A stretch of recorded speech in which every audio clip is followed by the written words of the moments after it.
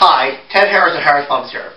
So the other day a girl wrote me this way, wrote, "Dear Ted, what do you think May 21st, 2011?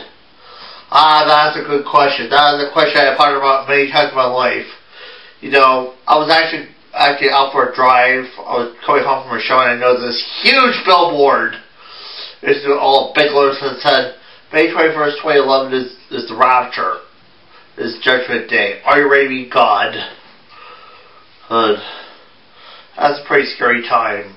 That really scared me. Every time I try to do this, I'm scared for my life. Anyway, the idea that these wackos are actually doing these things.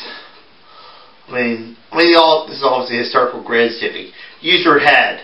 If that stuff was actually real, Ozzy Osbourne would be Prime Minister of England, Oscar Riverside. They think you're crazy. Great. They think you're crazy. And you know they're stupid. This is the way kingdoms are won. And a lot of these things that happen, the things that happened, I just think it's all tabloid hogwash. People have been predicting the end of the war for years. Every time I turn the news, I'm scared for my life. So basically, I decided I'm canceling cable and internet. That's why I got rid of my cable.